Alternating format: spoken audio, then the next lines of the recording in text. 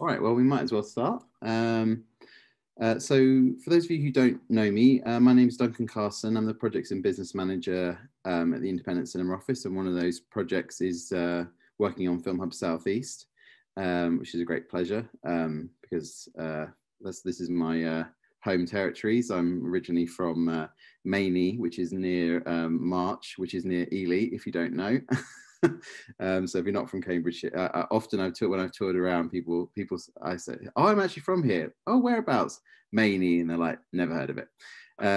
So I know of what I speak. So hopefully can bring in some local insights today, particularly because what we're talking about is something that takes us away from the local experience and brings us into potentially the global experience. That is online screening platforms for beginners. Just to quickly start off by describing myself for anyone on the call who's visually impaired, I'm a white man in my 30s with brown hair, and I'm against a white background.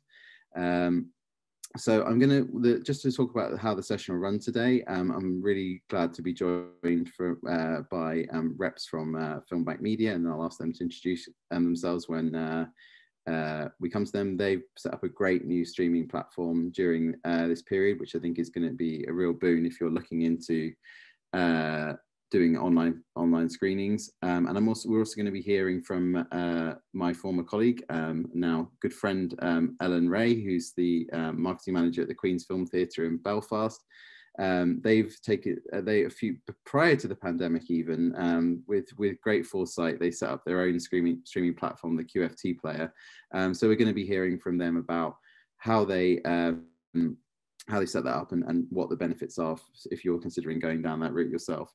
I should say, for anyone who needs captions, you can access them via the link that my colleague Sammy has shared in the chat. If you're having any problems in general, just drop questions into the chat, and we'll move as fast as we can to resolve them.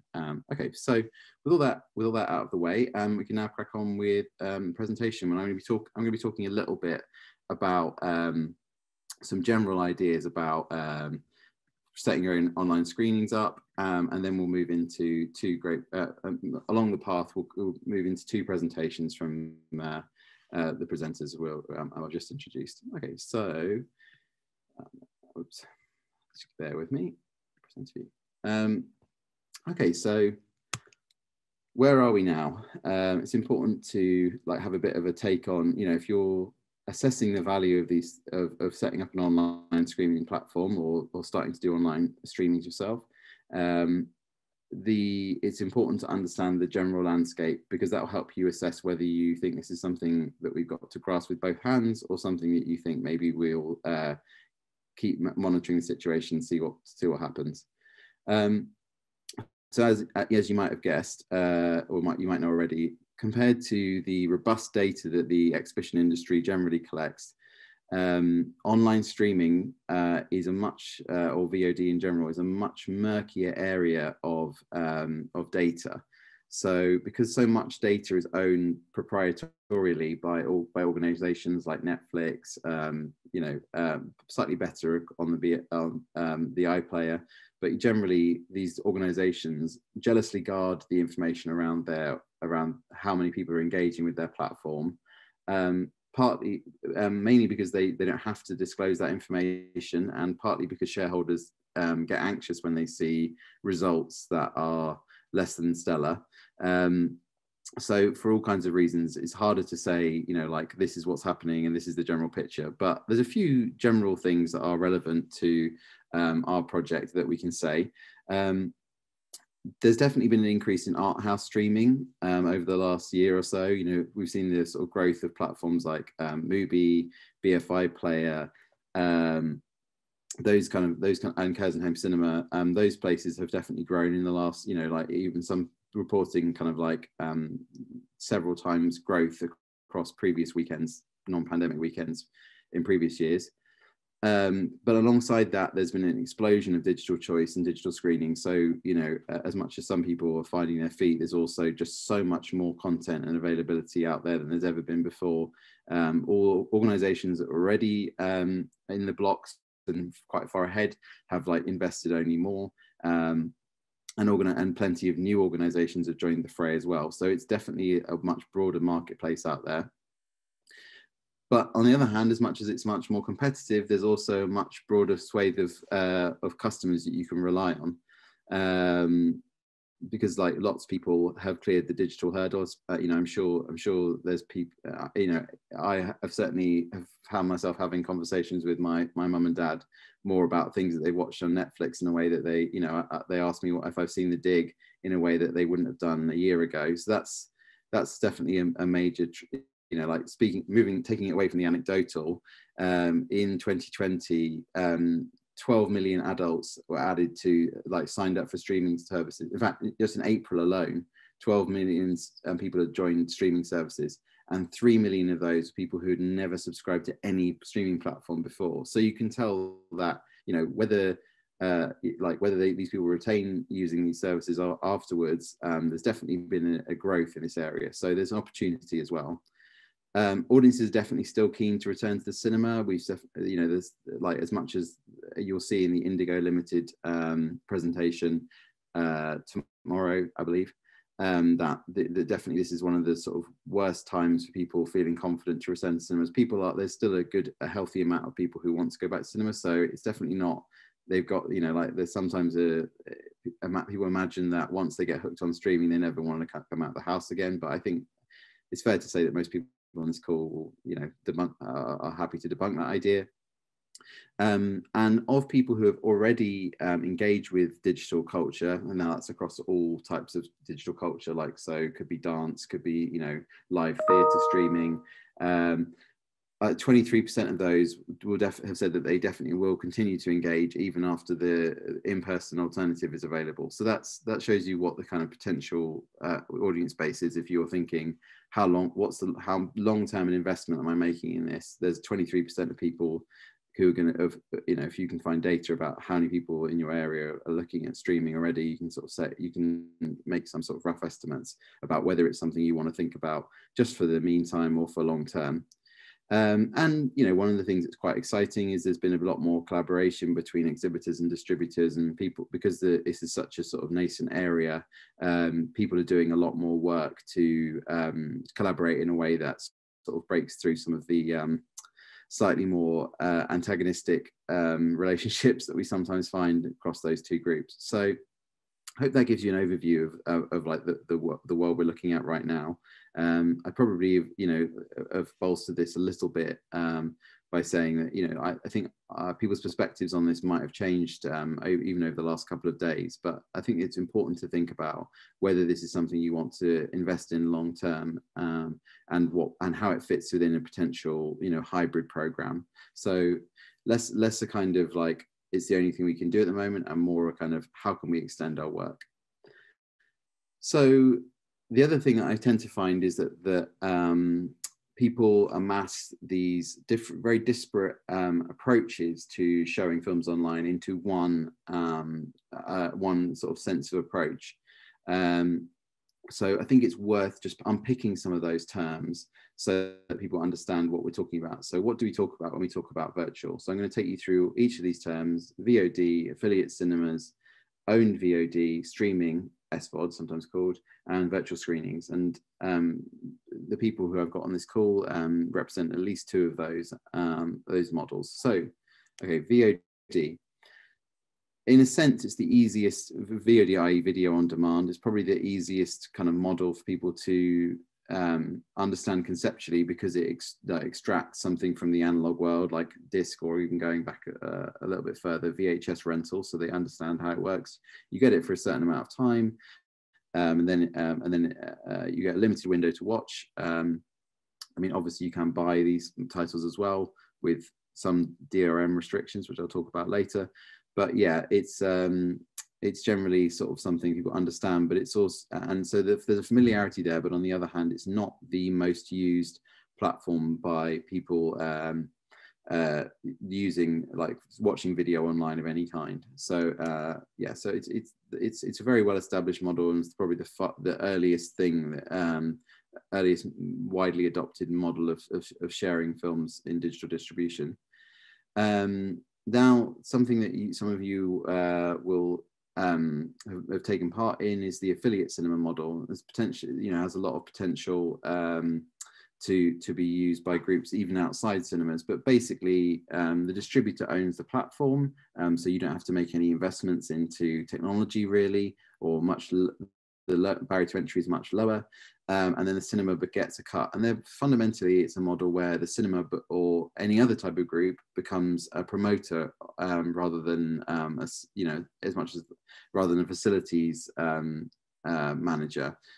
So you're basically trying to see how much you can leverage your marketing to deliver audiences for the distributor, and you get a cut of any money that they get through sales through your site. And it's one quite interesting because it broadens out who potentially could be an exhibitor, like what we might have sort of thought of as partnerships. Like you might do an event with a local South Asian group, and they could potentially, a screening in venue with a South Asian group to attract audiences for a Bollywood film. Now that South Asian group could potentially become an affiliate themselves and try and reach their audience directly, because there's much less they don't need to have a DCP projector and all those things. That there's the distributor basically providing the facilities to view. So some interesting opportunities there for both cinemas and groups outside cinema to get involved in helping films reach audiences. Owned VOD is really more of a sort of subset of the VOD model, where and I won't go in too much depth here because you'll get a much clearer picture from what Ellen has to tell us about QFT Player. The cinema owns its own VOD platform, so normally rather than doing all of the tech development, it tends to be a white label version of an established platform, and that then it's made specific, so the user experience is that this is an owned space. And the value of this is that you can do a lot of the thing. It becomes much more like a new screen you've added to your cinema. So it requires all of that traditional work of audience development, thinking about programming and marketing that proposition, but in a new digital space. Now, obviously, the downside of having all that data in that that very clear platform is that there's a high barrier to entry to take part.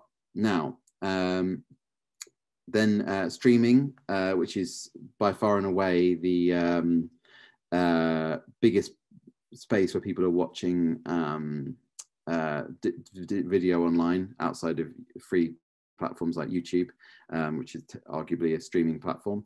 You can see here my I just quickly cribbed from my list. I've yet to, I know that To All the Boys Part 3 is dropped, but I've yet to catch up on Part 2.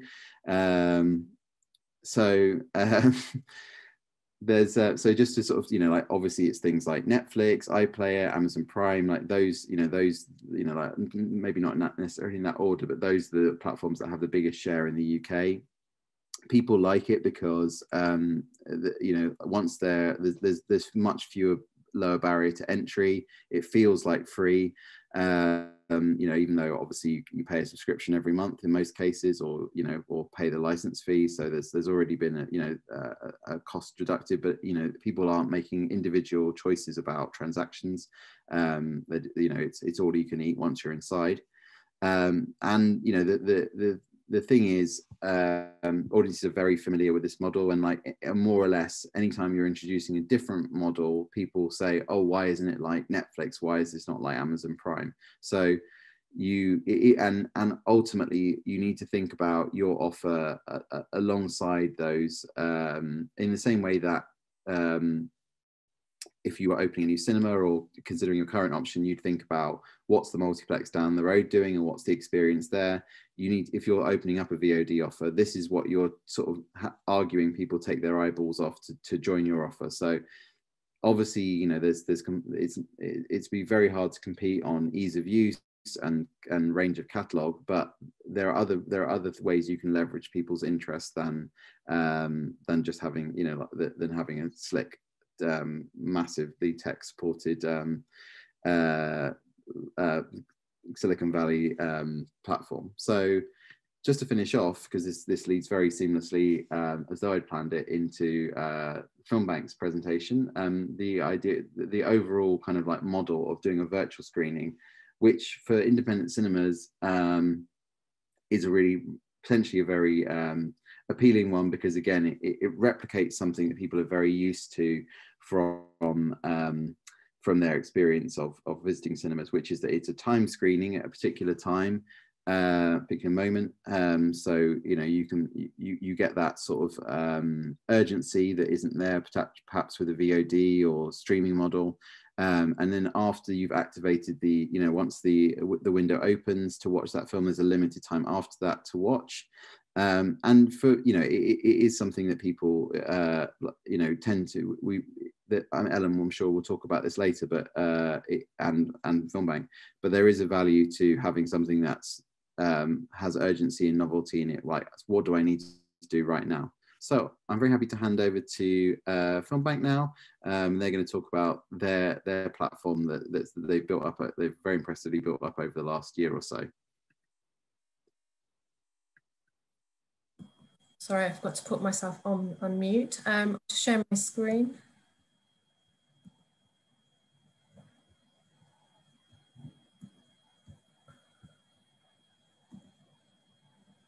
Okay, does that work? Right, okay, so I'm Rupinder, I'm Head of Sales at Filmbank Media, and I'm here to talk to you about Virtual Screening Room, or VSR as we like to call it.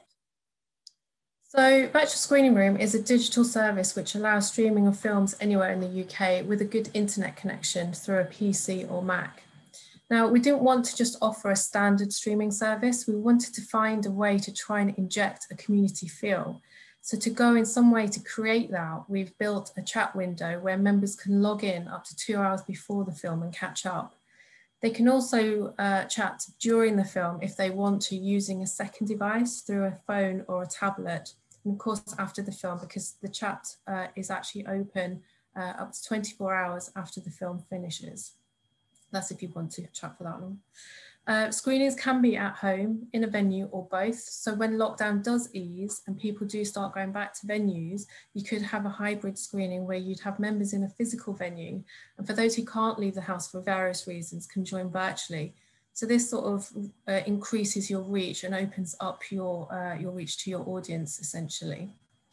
The service allows you to control the date and time you want to screen your films, and in effect becomes your personalised room where you can have your organisation's name appear in the screening room. So when members do enter, they know they're in the right place, and it starts to create that sense of community before they start chatting. Crucially, it brings a title to a single accessible place where an audience can come together knowing that their fellow members are having the same experience. So VSI is predominantly an indie-focused service, and this was really clear because of a survey we carried out with Cinema for All, which showed that there was a strong requirement for indie content. And this was also confirmed because we looked at our own historic bookings from our own customers, and that really shaped the type of content we put on the service. But we do acknowledge that there is a need for mainstream films, and we are in talks with other producers and distributors for their content. And more titles will be added on a regular basis. But the aim is to build a varied catalogue of strong films with an indie focus. So VSR launched on the 18th of January with an especially curated selection of indie titles from various distributors and producers, including Pathé, Modern Films and Peccadillo, just to name a few. But if you'd like to see a whole list of titles available, please do go onto our website under the VSR page. So in amongst the launch titles, we had 2 key films in Falling from 3-time Oscar-nominated actor Viggo Mortensen. So this film released in December, and Modern Films were really kind enough to let us have this title for our launch. The second title was Schemers, winner of the Audience Award at the Edinburgh International Film Festival. We had this title on a 1-week exclusive ahead of its digital release on the 25th of January. And what we found at launch was the producers and the distributors who were on board at the time were really keen to be part of this service at launch, and also really keen to see how this service establishes itself in the market. Content-wise, we will have monthly themes. So for our focus for February is LGBTQ plus History Month. And we have a selection of great titles ranging from the documentary 50 Years Legal to the cinematic groundbreaker Tangerine. Monsoon, featuring a standout performance from Henry Golding, heads up our selection of independent films on offer for this month. Other titles include Sauvage, 1985, Pain and Glory, and The Feel Good Pride. Future content coming up include Miss Juneteenth, which premiered in the US on Emancipation Day and released in the UK last year in September. We're also really pleased to have a selection of titles from Thunderbird releasing, who we've just onboarded, and their titles include the Palme d'Or winning Shoplifters, the critically lauded Burning, and the beautiful Rita and Virginia. So what to expect? Once you've selected your films and you've booked with us, we will send you a URL link and a list of login credentials for you to send on to your members 3 working days before the screening. On the screening day, we do encourage that you ask your members to test their setup and make use of that 2-hour window before the film starts. And it's also a really good opportunity to get in there and start having a good old chat before the film starts. Your audience can select different language subtitles or dubs where available, and that would enhance their own experience in the screening. The film has a synchronized start, so it will play automatically at the specified time the film was booked, so there's no need to press the play button or anything like that. Technical requirements, as I mentioned earlier, you'll need a laptop or a PC with Windows or a Mac operating system to screen the film. Tablets, phones, and other devices like games consoles are not supported for the video. However, the chat window is available on a tablet or phone, as well as your PC and laptop. Browser-wise, we'd recommend Chrome, although Microsoft Edge, Safari, and Firefox work just as well. The only browser we'd say don't use, because it's not supported, is Internet Explorer. An internet connection of over 5 megabits is fine, but we would recommend a speed of over 10 megabits a second. Mirroring and casting is not supported, unfortunately, and this is down to security reasons with our partners. So pricing wise, we're really mindful of how sensitive license fees can be. So there will be no change to our standard rate card for indoor screenings. So for a non-commercial or non-ticketed screening, pricing would start from a flat fee of £83. For a commercial or a ticketed screening, the MG would start from £83 or 35% of your box office, whichever is the greater amount. There is a small streaming fee, and that starts from £2.50 per 10 audience members, and we sell these in blocks of 10. So just to give you a worked example, if you have an audience size of 35, your license fee is going to be 83.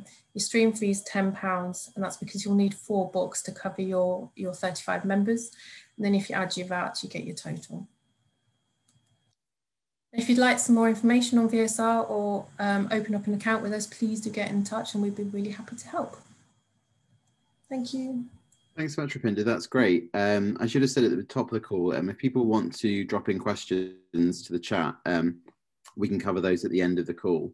So please do just keep adding in anything that people want to cover, and we'll get to that at the end. I can already see there's some good questions being added that I can fill out later. So I just before we move on, I'd just be interested to know what kind of early results you've seen, Rupinder, from Take Up already. Have there been some good successes so far? Yeah, from launch, our customers alone were really pleased to see the service launch. We've had quite an uptake, and it has been increasing as we establish and people start to understand what the service is and what the process is. So in effect, what we try to do is make it as simple as possible for our customers to access this service. So there's no change to the way that they would process their bookings with us. It was just more about getting to know a digital service that, with the audience, they can be quite reticent. So it was just about talking through that, but the uptake has increased and we're doing really well, actually. Is there anyone, for people out here, I'm sure, like generally whenever I've been asked to show off our digital services, they often sort of say like, oh, is there any example that you could point to? Is there anyone in your kind of state who's doing it in a way that's comparable, who people could check out? I don't know. I would say maybe your screen, but I think with us, we haven't seen anyone who offers a chat facility. Oh, sorry. I was going to say, Rupin. I meant like actual film societies who are doing it. Who have like who are using the service and selling. Oh, sorry. Sorry, maybe I wasn't very clear. No. Just any, if there's any sort of groups who are currently using the service and have upcoming screenings, so people could sort of look at how their setup works. Yeah. So one of our customers, Live and Local and Air Film Society. Oh yeah, great. Yeah. They are real regular bookers with us, and they've had real positive feedback for us, and I think they would be comparable. Okay, cool. Maybe one of the team members could drop the links in the chat. That would be fantastic. Yeah. I mean, the question I had was, this is something that like is always on my mind. Is from just anecdotally, I'm sure that it's so new that this isn't maybe something that you've got a lot of feedback on. But from your experience, is it mainly about cross-pollinating existing audiences, or have there been sort of like maybe a bit of a broadening? It's a bit of both, really. So we want to try and capture as much as possible, and the fact that you can have a hybrid screening, which essentially it sort of expands the audience reach, was one of the intentions. So that would help with the community cinemas and film societies to expand who they're talking to and who they want to include. We've had film societies based in Scotland who have members in Northampton. So great. Yeah, so it's really opened up, and it's really it's been quite positive for them. Oh, fantastic! And the one thing I can imagine people maybe wouldn't consider in advance, but how do people handle, how is tech support handled? So as you say, people sometimes struggling to with a new service, they sometimes take a little bit of time to understand how it all works. Is that done by the society or by your team? So we've built this to be as easy as possible. So when they do log into the room, there is an opportunity to test the screening, and our show reel will play. Now, there's very little that can go wrong as long as our setup is correct. It should work. And the other, if they troubleshoot it could be their internet connection. It could be something that they're doing wrong, or if they're on a tablet or a phone and they can't see the video. Right. But essentially, it is handled by the society, and it will be up to the society to give pointers. That's fine. I mean, I think as we sort of see when doing it in person, similar kind of setup. There's you've got to run the projector. It's just an equivalent thing to bear in mind for people. Okay. We do have a troubleshooting guide, I should say. So, that is sent out with the bookings. Yeah. Amazing. So there's some sort of kind of system to follow that you can just kind of to help people troubleshoot. So that's good. Okay. Yeah. All right. Well, I'm sure we'll come back to some more questions at the end, Rupinder, but that's I'm sure, and for the rest of the team. But let's for now we'll press on with the rest of the presentation. Thanks so much. Thank you. Great. All right. I'll now go back to screen sharing mine, if I can just do that. 1 second. There we go. Great. Okay. So moving on. I think we've just heard a really good example of a platform that's a really good way to get involved on the ground floor and think if you're something you're turning over about whether you want to get involved. That's it seems like a really fantastic system to be able to sort of run a pilot. But what I'm going to run through over the next few minutes is just some of the like a sort of decision matrix for how you would decide about whether to get involved in online streaming, and also whether which platform you'd pick from. And Rupinder's laid out quite a lot of the sort of good points of VSR, and so you can obviously tick some of these points off across what they've offered. So the first thing I'd say is just be really realistic about your capacity. Like, if you're planning to run a cinema or your society full time, at the same level you were before. Like, what is your what actual capacity do you have, and how are you going to manage that?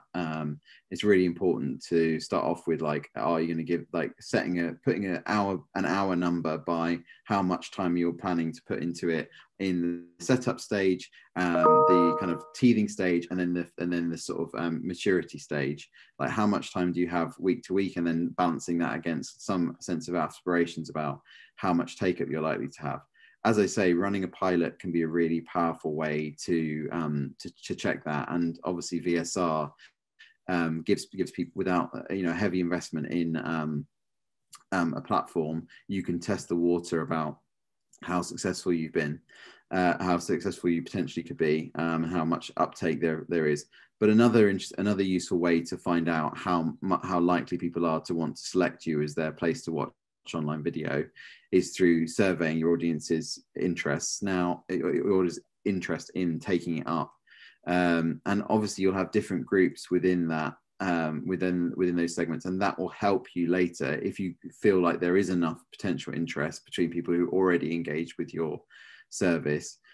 Then you can do a bit of segmentation to think about who we're going to, of all the people who we surveyed, who are the most easy wins for this service, and maybe we tailor the offer around those people.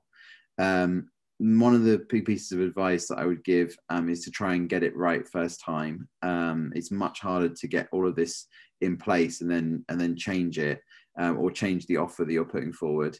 To revise it after you've got it up. So of the biggest piece of advice I could give is just to try and spend as much time as possible in the fact gathering and options consideration phase of things.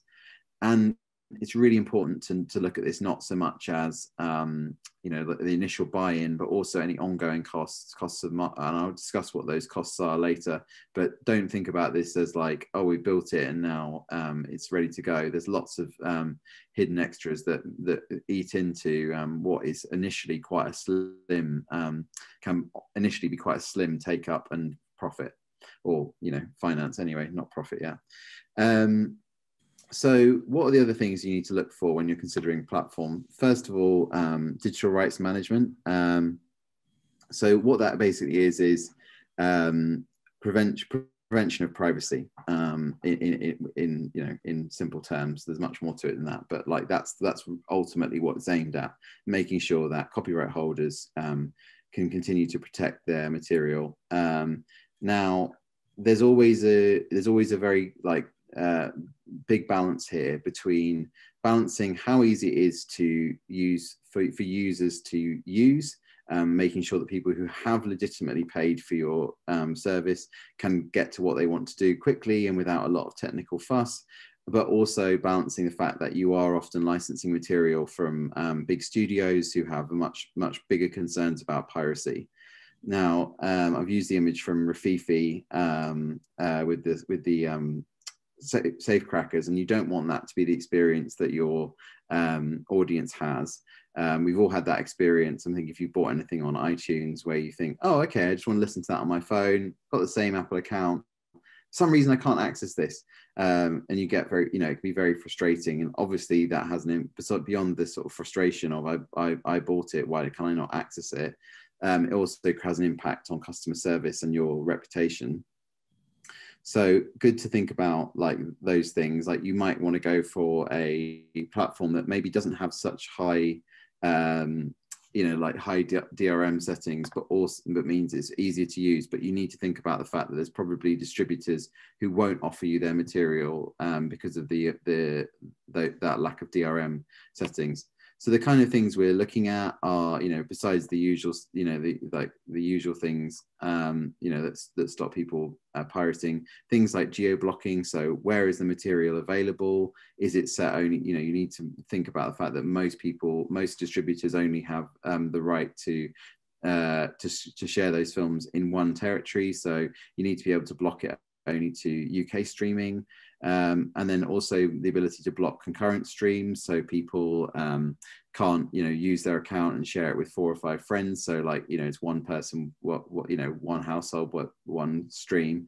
And then also thinking about watermarking, which is one of the sort of both visible, both on screen. So, you know, occasionally it'll pop up with a, with them identifying details, and invisible watermarking, which if for some reason the material does make it out and is pirated, has some piece of identifying detail that can track back to whoever pirated the material. So all of those are like things that there's more complex technical details in terms of how the stream is delivered that studios look for, but it's really important to think about what, you know, at what point along that DRM timeline of simplicity versus piracy and material you'll be able to access, because that will be very considerable, has considerable knock-on later on. What does the screening environment need to do? So I've got my picture of Silent running there, thinking about the things that, you know, you like on a most basic level. Obviously it needs to show films, but there's, you know, as Rupinder mentioned, you know, there's lots of other sort of functions you might want to do to make it a bit more of an all-round experience and compensate for the lack of live in-person energy. So does your platform let you add bonus content like trailers and pre-roll, like, you know, maybe you want to have a little ident for your cinema, or maybe a sponsor, or, you know, trailers for upcoming films? Can you add those to a pre-roll before the main feature plays? That can be really useful, powerful way of cueing people into who you are as an organization and what you've got coming up. Does the platform that you've got have like a, you know, let you do Q&As within the platform, or is that something you're going to have to host elsewhere? The platform that ICO uses, Shift72, is really almost exclusively for showing films rather than doing some of the other work around that. There are other options in the business that let you stream into them for a live Q&A, which is a very powerful audience plus. Like Eventive lets you use open broadcast software to do that. But it's, you know, there's lots of trade-offs for using different platforms. So can you host a stream Q&A is a really important question to consider. And also, can you add pre-recorded Q&As? And then, you know, it's good to hear from Rupinder that different dubs are available and different captions are selectable, because obviously we want, you know, that one of the nice things about working online is there's much more there's a framework for much more flexibility about how the material is watched.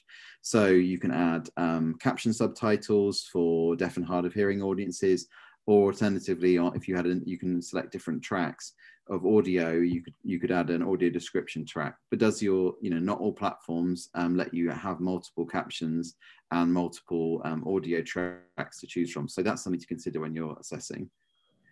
Now, you know, it all does come down to money at the end of the day, depressingly.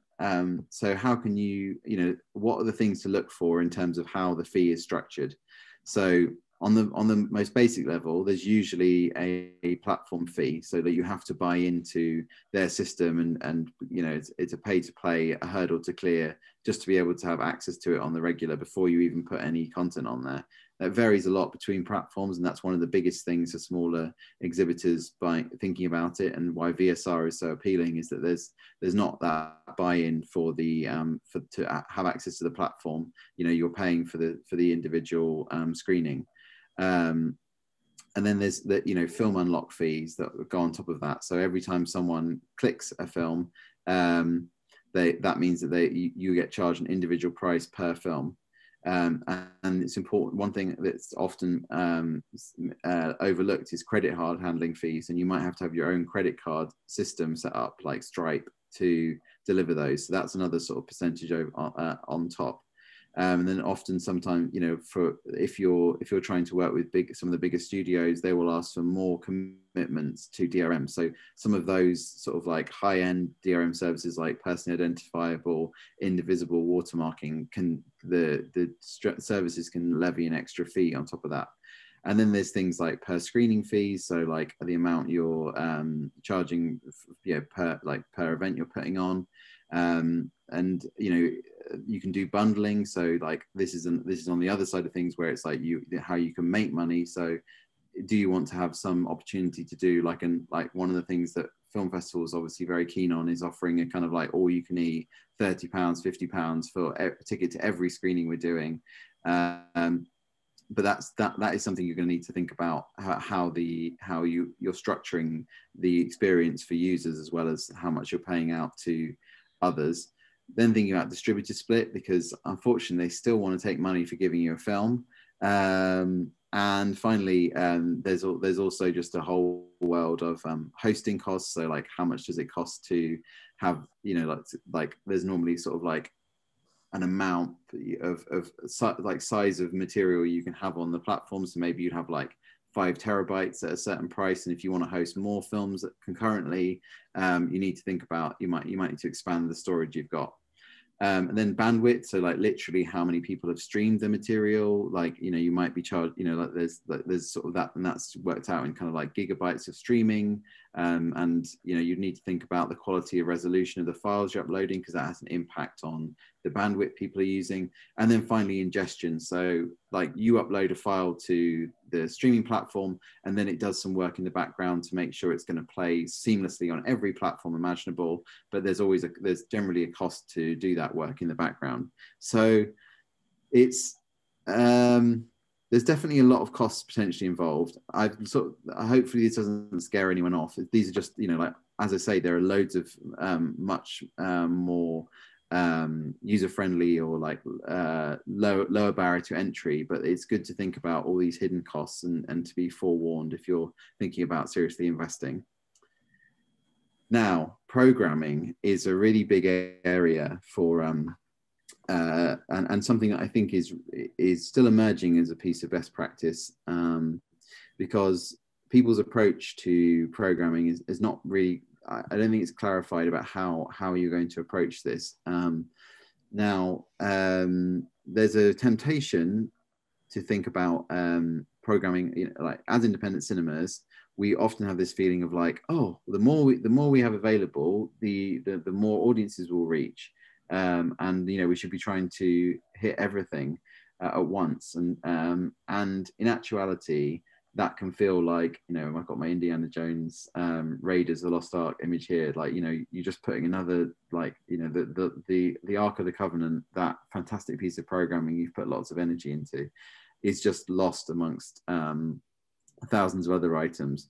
And to be honest, the advice I would give is that we're never going to compete as independent cinemas with the feeling of breadth of material that we're all faced with every night, that you sit down with your partner or your flatmate, or even on your own, and you think, what am I going to watch tonight? And there's probably, you know, if you haven't got something very clear in mind, there's not some burning item on your list, there's a seemingly endless, painful process of finding what you're going to watch. My recommendation is to zig where they zag, and to have a think about doing the work that cinemas do, partly out of the material restrictions of having a cinema with only a certain number of screens, but to say to people, this is the one film or two films that we really think you should watch at home this week, and doing that work of curatorship, and really being enthusiastic about a limited number of things, because that is a USP that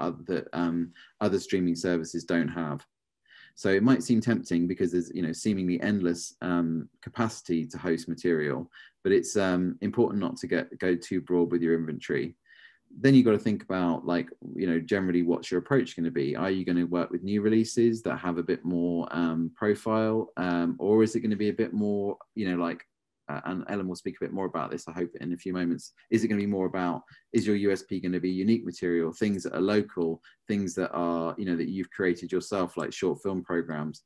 Like, is that how you're going to make yourself stand out and make people pick you above what's on Amazon Prime? Could you do a festival partnership? Could you connect with local film clubs? Could they, you know, like, as we were talking about partnerships earlier, like, are there people who, you know, who could be your, you know, your advocates for a certain type of cinema? And then are you, like, is some of the programming free, you know, and that helps you get people on the platform using it for the first time, and then that helps you convert them to paid and be in your marketing channels? Like, is there some material that's desirable, or maybe you play at a loss to get people into that funnel? And once we have the opportunity to play these films alongside an in-person program, is your approach going to be to go day and date, you know, a la Curzon? Everything that we distribute is available both in our cinemas and online, day of release? Or is this more of an interesting sort of parallel or contrasting program or complementary program? Like you could have screened something in the main screen that's you know, like, you know, what we're looking at sort of After Love in the cinema when it's released, and then online, you know, there's an opportunity to show the best of British South Asian shorts to go along with Aleem Khan's new film.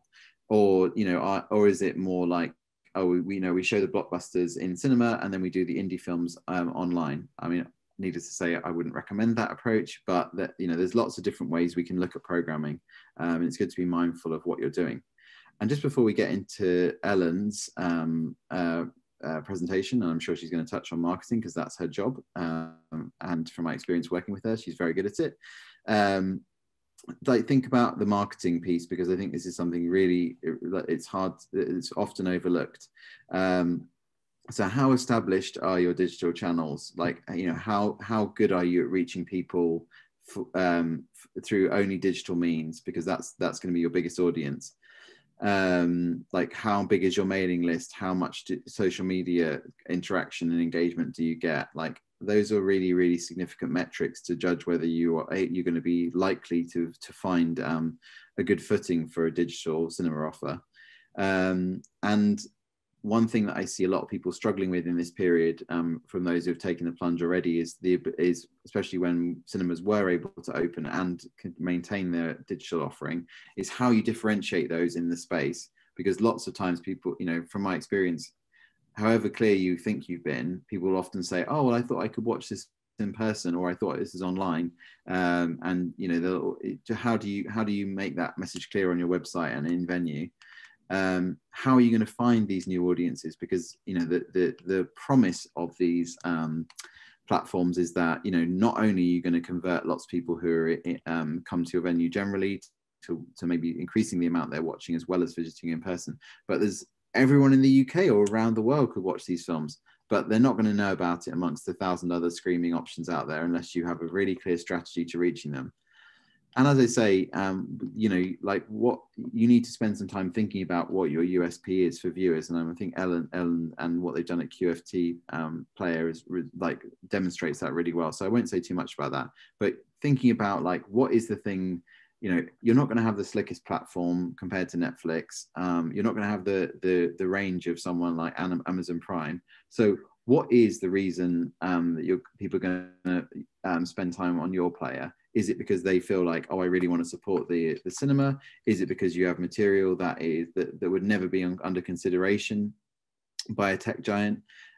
These are all really important things to think about when you're thinking about marketing offers and what the offer of the platform is.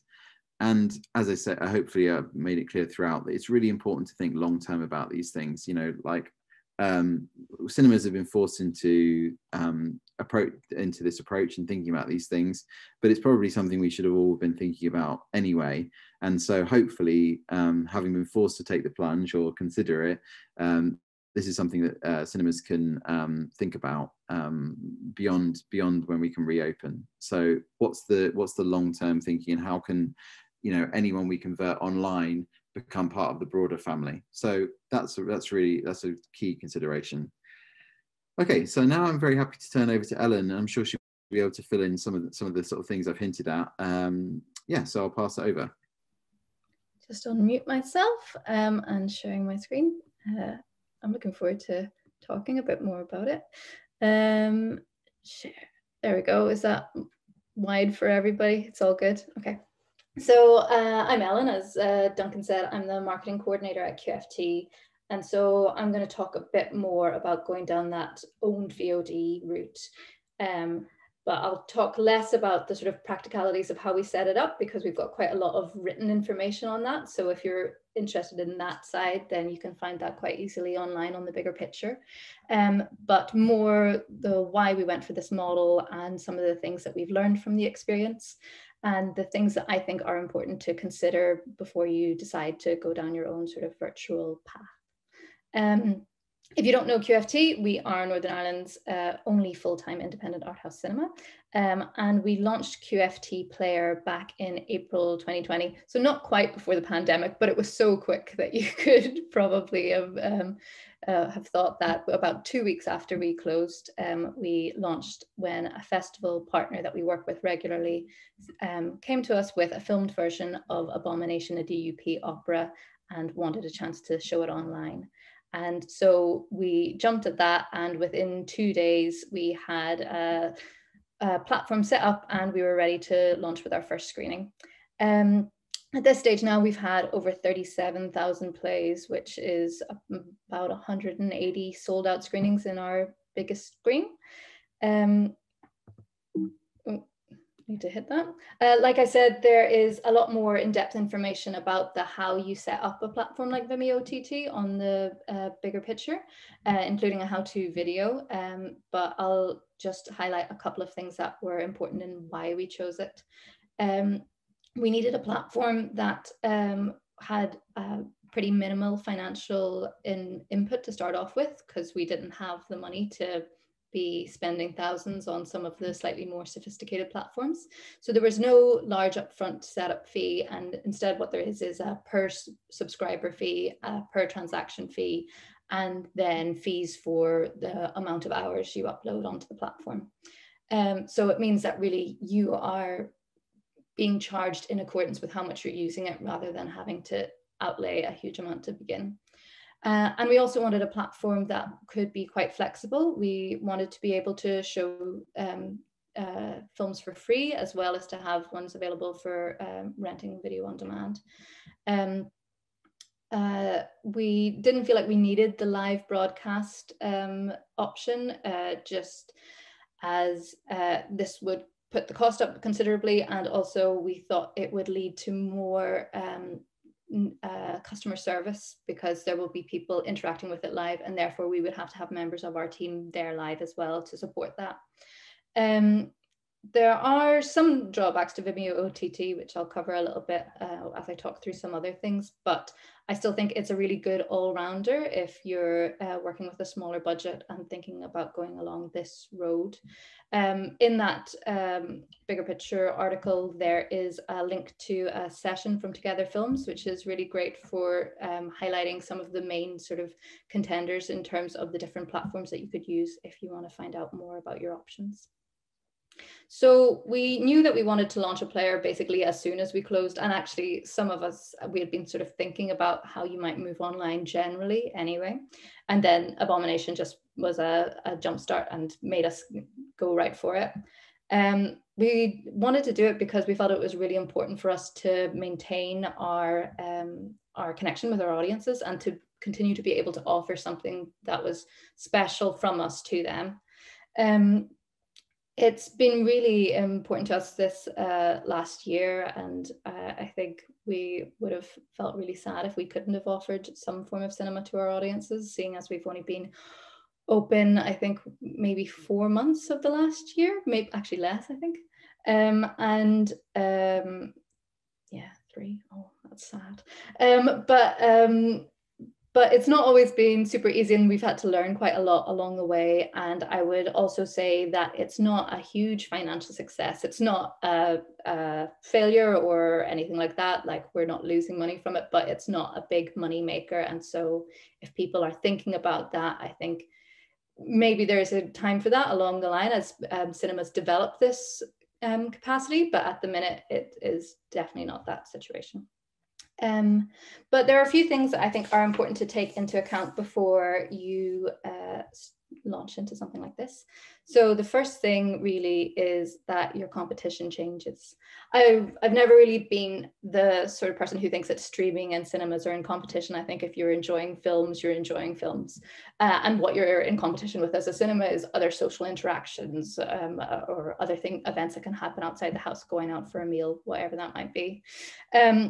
But that's not the case once you move into virtual screenings, because you are then in the digital landscape, and as well as competing with doing the laundry or reading or whatever you might have going on in your house, you're also competing with home entertainment giants like iPlayer and Netflix and Prime, who are much more familiar to audiences, both in terms of how they use the technology and just that they think of them. They've got an established relationship, and then in terms of the visibility on, they're on their smart TVs, and then the budgets, so they can spend so much money on making sure that what they're showing, when they're showing it. But that is not the case for smaller operators. It's really difficult to cut through that wealth of entertainment at home, which Duncan sort of called on already, because in your audience's mind, you are something that they go out to, and they have a relationship that is external to home and might have a social aspect, or it's something different. And they, on top of that, have pre-existing relationships with streaming platforms at home as well. So the most important thing, I think, when you're going into it is to think about what your USP is. So to find your niche. For us, we discovered that the work that has really done the best on QFT Player are local films and shorts. Because we've got relationships with local festivals, Northern Ireland Screen, and local filmmakers, we've really taken the opportunity with QFT Player to support those. And all of our top 10 most successful titles on QFT Player are local content, whether that is short films or feature films, which it was something that we always do in our program anyway, but it was something that we felt was really important to pull through. And it's very interesting to see that that is what people have been engaging with more so than necessarily new independent releases. So I would say to everybody to reflect on your own organization and think about what makes you special. And is it something that can be recreated online? Or does it have to be a screening? Is it something else? It worked for us, but that doesn't mean that it is necessarily what's in your own organization's DNA. Connected to what you show, then there's the how. So I would say it's important to think about your release model. I don't think we've cracked this yet because we've tried all sorts of things. You can have a VOD release that, you can only rent it for this week or this day or whatever it might be, or you could have a limited free release where something is available to watch for free on the thing, but only for 24 hours or 48 hours. It depends on whether you want to have a regular release pattern as well. So one of the things that we are doing when it comes to the new releases, which is partly dictated by the distributors as well, is releasing new VOD titles on a Friday, the same way you would have new films in the cinema on a Friday. Or whether you're thinking about just doing these as really special one-off events that exist for a night and that is it, or creating a bigger catalogue. For us, one of the things that we found has worked really well is the limited free release model, and then followed by a limited VOD release. So where we have something available for 24 or 48 hours to watch for free. And then if you miss it, maybe for the week after that, you can rent it.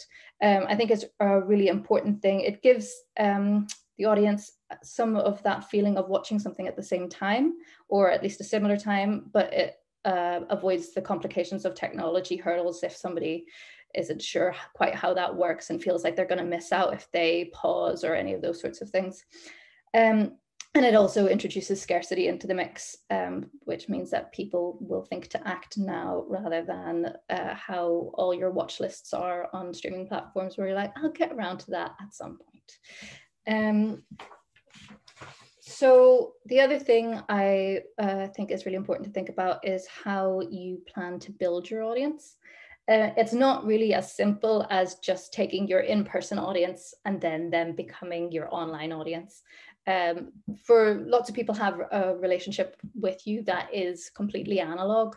So those people aren't going to necessarily engage, and there are potentials to engage with other people as well.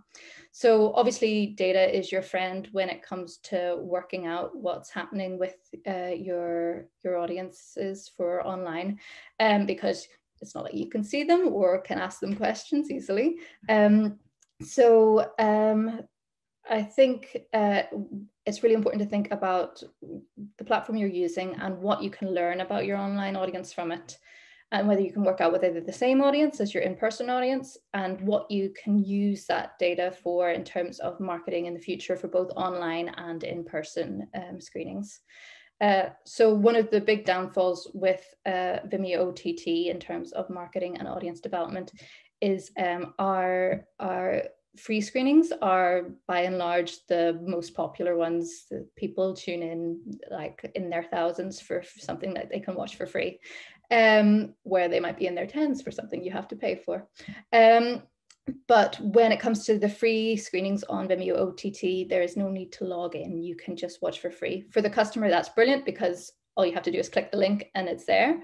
But for us, it means that we don't know who those people are, and we're missing out on developing a relationship with them. They might come and just watch that one thing, and then unless they follow us online or they've signed up to our newsletter, they'll never hear from us again.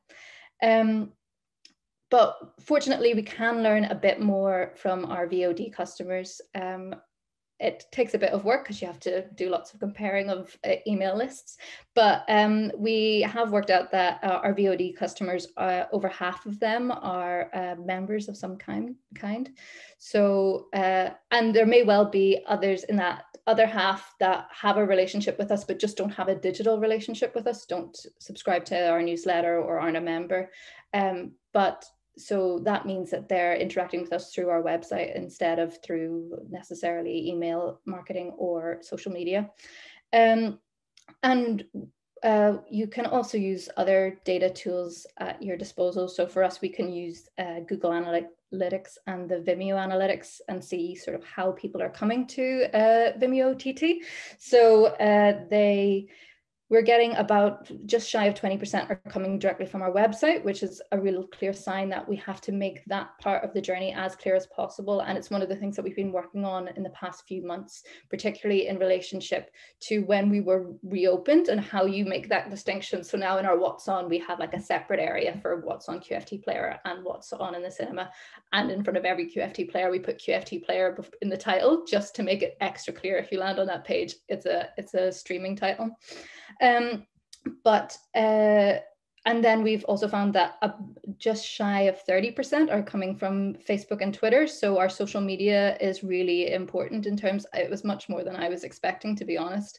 But we are quite fortunate to have a decent size following on both of those. So we've got about 20,000 slightly over 20,000 on Twitter, Facebook, and about a similar amount on our email list as well. So there's a lot of people that we can talk to directly about it. Another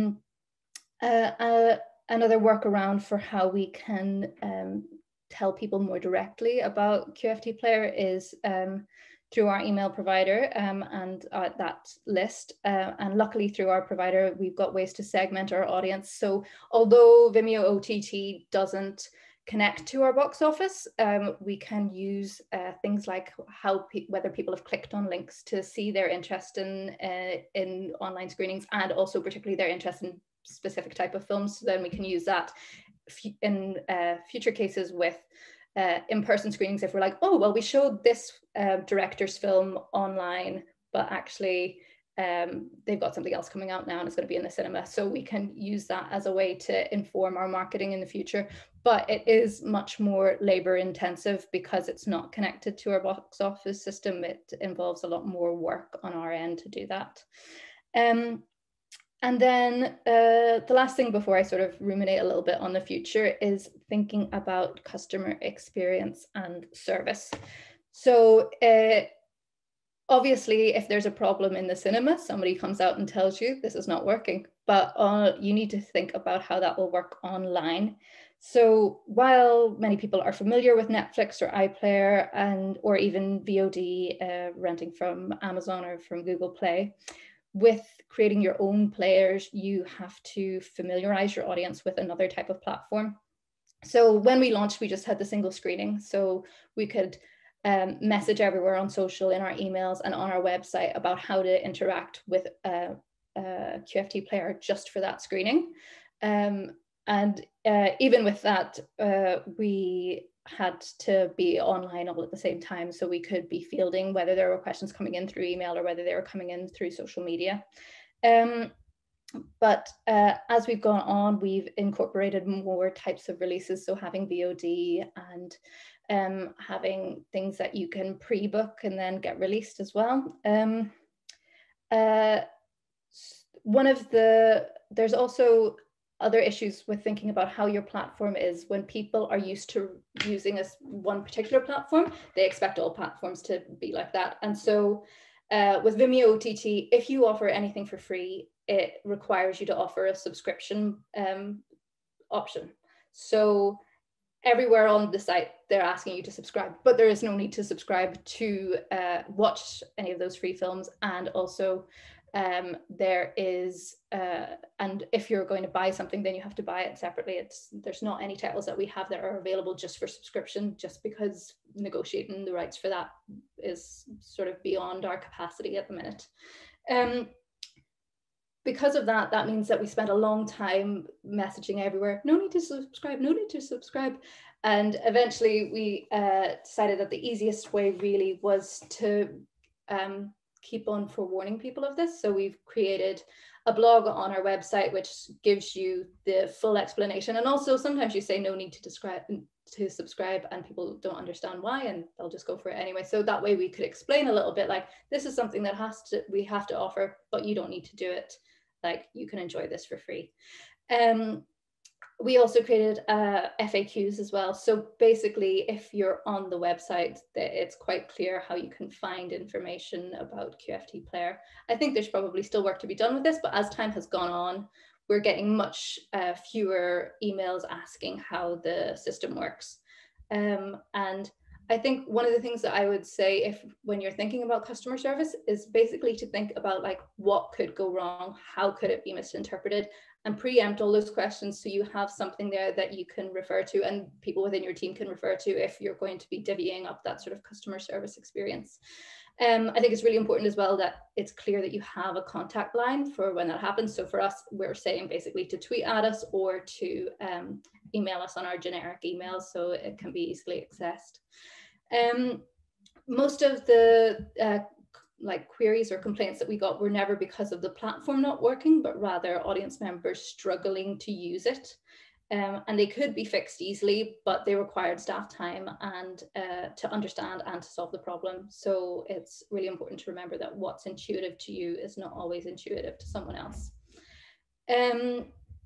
So yes, just thinking about the future a little bit, it's really been a real lifeline to us throughout the pandemic, and making it work requires just as much consideration as a cinema program and a willingness to think a bit differently. We plan to keep it running when the cinema reopens, and there's lots of potential for it, both in terms of developing audiences for niche interests. One of the brilliant things about it has been seeing a real rise in people watching short films on the platform, which I think often we don't give as much space to in the cinema because they're seen as being slightly riskier. So it's a way to say, no, there are people here for this type of content, which then can inform your programming in the cinema as well. And in terms of access, there's lots to think about, and definitely stuff that we could be doing to improve our access offer with QFT Player, but it's something that we're really invested in, and particularly as we move out of the pandemic, when there will, cinemas just won't be accessible to some people who even they were accessible to before. So we really need to make sure that they are being served. But yes, that's a whole other conversation. Thanks for listening, but yeah, if you've got any questions, let me know. Thanks so much, Ellen. That's really comprehensive, and hopefully some food for thought. People, moving up the scale, and sort of there's lots to take away from there and lots to think about. I'm going to open it up to the floor, and if you want to either put a question in the chat or if you want to come on the mic, come on camera, and talk and put the question to either me or the panelists. Before we get into that, please do start posting questions that you have in the chat, and I'll also come around to some of the points that were raised prior to now. I just wanted to ask you, Ellen, like what sort of things, like it seems like, as much as I've talked about the whole thing of trying to prepare as much as possible in your options considerations, inevitably there's a point at which you have to just take a run at it and accept that you're not going to know everything until you have it in place. What are the things that, looking back, that would have surprised you if you'd told you about this sort of like a year ago? I am actually quite surprised about the limited uptake on new releases, and I think particularly because, within the cinema, what people were coming to see when the cinema reopened, they wanted to see new releases. They didn't really want to see things that they had seen before, where that's a slightly different situation to what's happening with their home viewing. But that's only stuff that we can learn as we go along. And also, it may not always be the case. It might just be as people are adjusting to that when they've got through all of their comfort viewing, what they want to watch afterwards. And obviously, we see that that's not the case when it's coming to local titles. But and for the most part, those ones are titles that haven't really been available before, or have been available in a very limited circumstance. So I think that it's really important to think about, that what is special? How do you make it special? Is there something you can do in your programming to make it special? Yeah, I think it's so interesting to me that, as you say, the thing that most people come to your cinema to get is like, oh, what's fresh this week? Kind of like, partly I'm guessing it's because of the perhaps more limited profile that films have, with the kind of marketing budgets that distributors have. So yeah, at the moment, but also it's just there's I guess the thing is you need to, as you say so clearly, dig into what your niche is. And I guess my next question is around that. How do you think, seems like obviously QFT is a local venue to Belfast, but it's also very strongly probably almost inarguably Northern Ireland's strongest independent cinema, so it sort of has a national character as well. What's the if people are looking to dig into some of those more local kind of screening options, what would you say is the approach people could take? Well, what's happened with us has been sort of a range of things. So one of the things was that our programmer had a relationship with John T. Davis, the documentarian, and so we got lots of his films to show on it. But it's also about making yourself open. We had short films that have come in from local filmmakers where they've just said, I've got this film, and we've watched it and we've loved it and we've wanted to put it on the player. I think if you can, it's really good to collaborate with other organizations in your area. So having a relationship with Northern Ireland Screen means that we have a relationship with short filmmakers, having a relationship with the university here, being part of it. We have a relationship with the film course, and therefore the filmmakers that come out of that. So really it's about reaching out to people at the minute and seeing how you can help each other out. Yeah, no, I mean, I think that's so. I mean, we all know from running short film programs that generally you can always sell at least 10 tickets to the filmmakers and their family. So it's good to see that you're keeping that model alive. But obviously, it's definitely something that, as I've said, as I said in my presentation, the big tech companies are never going to be worried about Northern Irish shorts, much to their loss. But it's always good, it's good to hear that that which might have seemed like a more niche thing in other programs is really coming to the fore for you. Do you think there's anything that you've seen do well online that you think, oh, okay, actually we've discovered a new audience that we wouldn't have thought of, that you could potentially cross-pollinate, you'd think, maybe this is more of a question for Michael, the programmer, but do you think there's things that you would say, oh, this has actually uncovered something we wouldn't have taken a risk on, that we can see there is at least an audience for?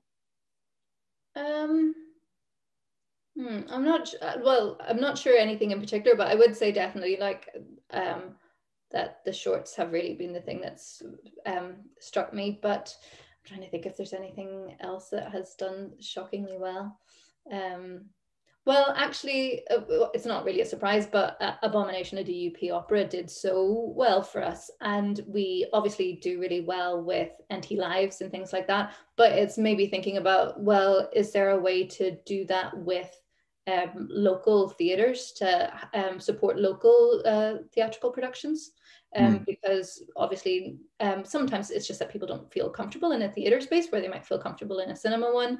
Yes, like we could have sold out, I don't know, 50 odd shows of the amount of people that watched Abomination, or maybe not 50, but a load of shows. Yeah, no, but that's really, yeah, I mean, I think, yeah, it does definitely open up a whole new avenue of revenue stream and different types of content. Oh, that's fantastic. Okay, so now I'm going to open it up. So I'm going to go back to some, so I'll bring back in Filmbank and Ellen simultaneously. So I'm just going to go back to some of the earlier points that were raised.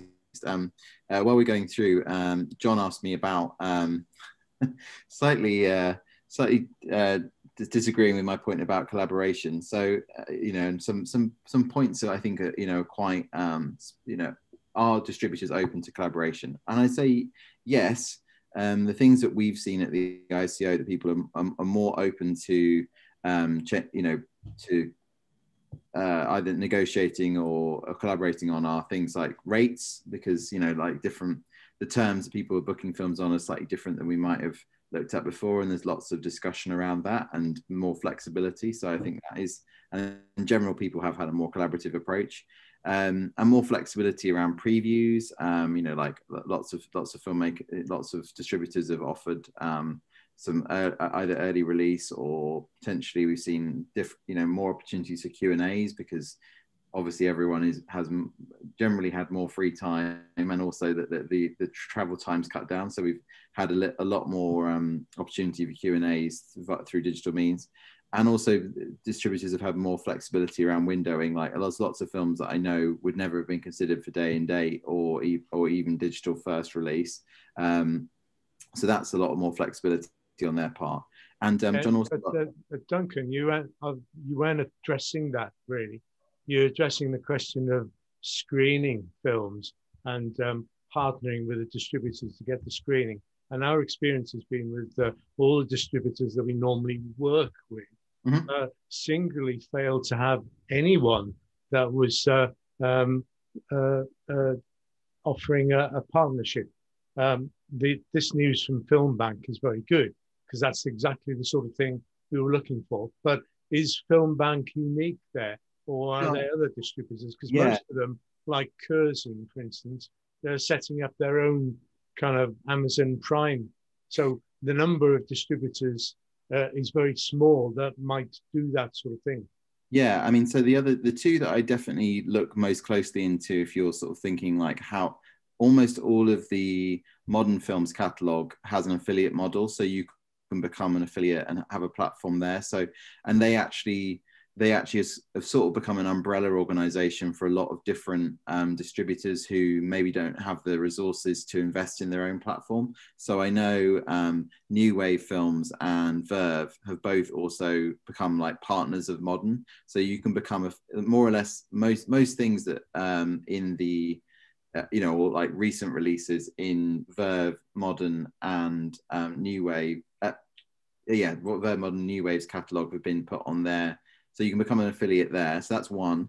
Peccadillo also, you know, represent a lot, you know, like UK's biggest queer cinema distributor. They work with Vimeo for an affiliate model. So a lot of their catalog, both current and past, has been put on Vimeo, and you can get a cut of, and you know, if you know, similar to Modern, you can become a sort of an affiliate of their service, and you don't need to own the platform. So yeah, those are the two that spring to mind, but I believe there's others, maybe other people on the call have had experience of that, but those are the two places I'd start looking, John. Okay, thank you. I mean, I think it's important I'm very encouraged by listening to the two other presentations, and I think it's important to remember that even when the cinemas open again, it won't be the sort of audiences that we normally expect for some time. And therefore, we will need to sort of see whether we can supplement that. The other thing is as well, I mean, we're an independent art centre with a cinema and theatre. So we've only got one auditorium. So typically, and here I'm knocking the distributors again, we're not able to take the films on the first or even the second week of release without a big commitment. And therefore we've got to wait till the third or fourth week. This is probably a way, or maybe a way, of really screening those films early. So Yeah, there's lots of good things that we could do. yeah, I think that's, I think that is another way that the distributors are a bit more flexible in terms, because the commitment's much lower. There is potential to get things earlier within the window. So yeah, I think that isn't a potential advantage. Although obviously you're competing with a lot more people, but it does mean that for a local audience, you're really like making the most of the early release marketing. So just a few more questions that I've seen from the chat. Carmen at Depot was asking about, which is something that actually I was wondering myself. Generally the Film Bank licenses are not available for theatrical sort of DCP venues. Is that also true for VSR titles? If you're sort of like a kind of full-time DCP venue, can you use VSR licenses? No, so this is for a non-theatrical. This is a theatrical service, so it wouldn't be for any theatrical cinemas or any first-run cinemas. Okay. Fortunately, but we are seeing that. So this is primarily offered to community cinemas and film societies, but we are seeing other non-theatrical markets opening up to this who are very keen, like universities and also corporate organisations as well. So we will extend that out to them, which we are doing at the moment, but unfortunately not to theatrical. Okay, that's good to know. And I'll just ask about... Can I ask why that is, actually? Why are you excluding the small independent cinemas? We don't exclude that. That is our license terms with our partners. So we can't license in a theatrical venue because they have their theatrical runs of their own films. So we can't go into that market. So it's the distributors again. Yeah. So John, you're really down on them. Yeah, they've got a hard job. So I was just asked about, one of the big advantages of VSR, it seems, is the fact that people can do chat have a chat function there. We'd hope that most people are well behaved, but even within sessions at the ICO and Film of South East, we've sometimes had to moderate people. What's the opportunity to moderate the chat if things are going awry? So at the moment, you can't modify it, and there's reason for that, because when we created this service, we wanted it to support community hubs like community cinemas and film societies, and we had to bring it to a most accessible price point. Although it's not available at the moment, it is in our roadmap to have that development as we bring on, new markets and new customers who can, who can establish VSR within their markets as well. So at the moment, it's a no. Yeah, I mean, I have to imagine that at the scale that people are looking at and the kind of audience they're likely to reach, it's probably going to be mainly friendly types. You don't have to worry about sort of. I hope so. Yeah, might get the odd one. Well, there's even in established audiences, there's always one. We all have to, but I don't think folks probably don't need to worry quite so much about like Zoom bombing, especially when it's just text chat really. One other technological question that someone Stuart from the Old Town Hall was asking was, sorry, hopefully you can hear me above the lawn mowing outside. Was about the opportunity to do casting, so like Apple TV and Chromecast. Is that something you're looking at for the future? That might be one. Yeah, I don't mean to sort of pass the buck, but I'm going to pass this over to our Director of Product Development, who could probably answer this probably a bit better than me. So Rob, are you there? Hey, no problem. Hi, Rupinder. Thanks for that. Look, that's a really good question, and I'm really glad you've asked.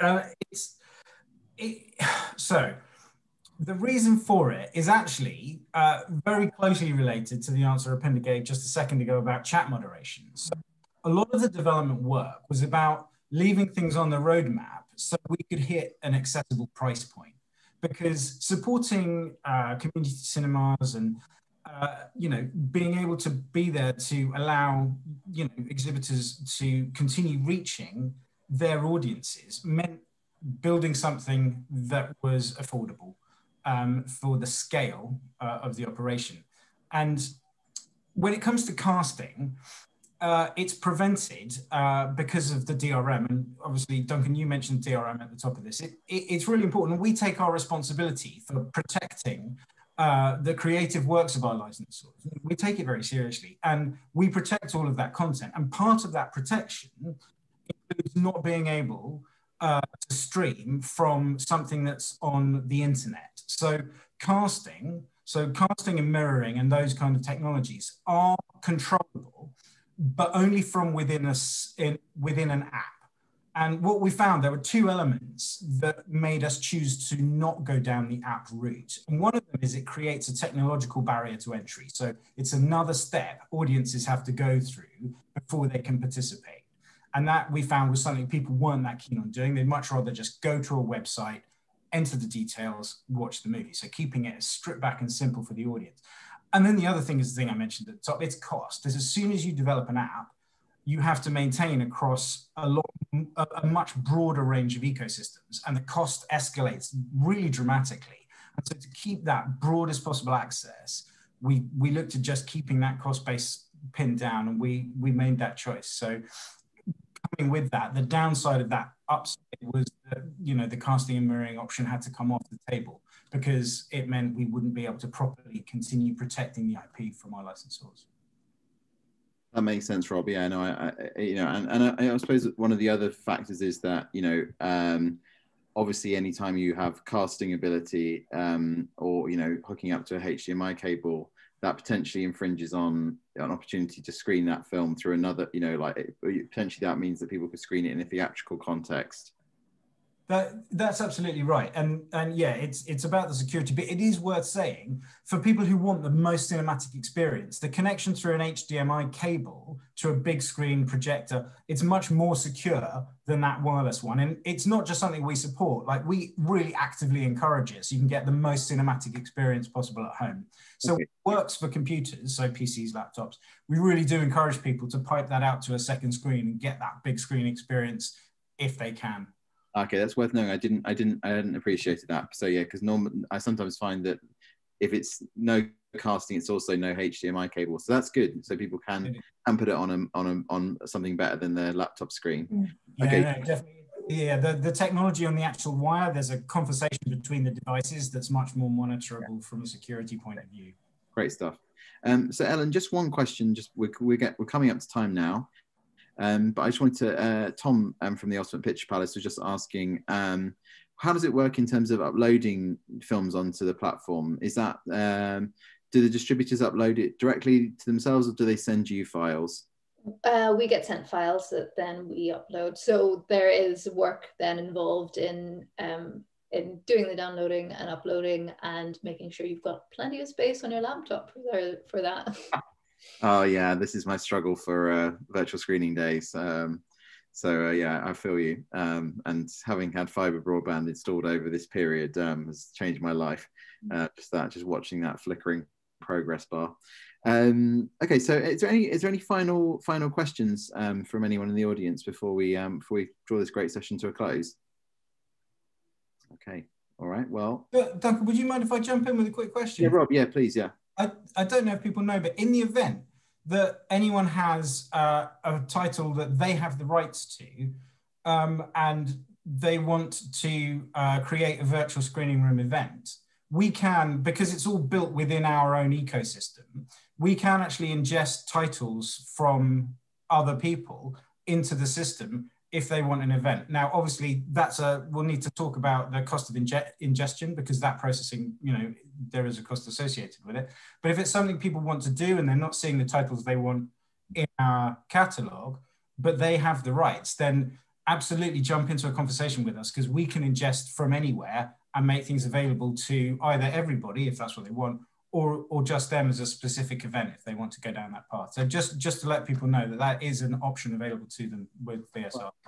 That's really worth knowing, Rob, because I think, you know, as Ellen said, like a lot of that work of finding material that's very specific to your organization can be a real audience winner. So it's really good to hear that there's more flexibility around the material. Okay, great. Well, with that, I think I might draw a close to what we talked about today.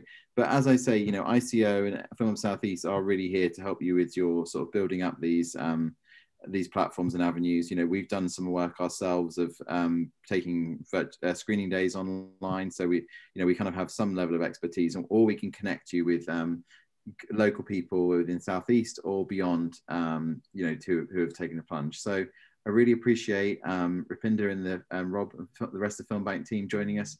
And Ellen, thank you so much for sharing insights around the QFT player. I hope to see you on some of the other calls for the rest of the forum. But if not, have a great afternoon and great rest of the conference. Bye, folks. Thanks very much for having us. Thank you. Cheers. Bye. Bye.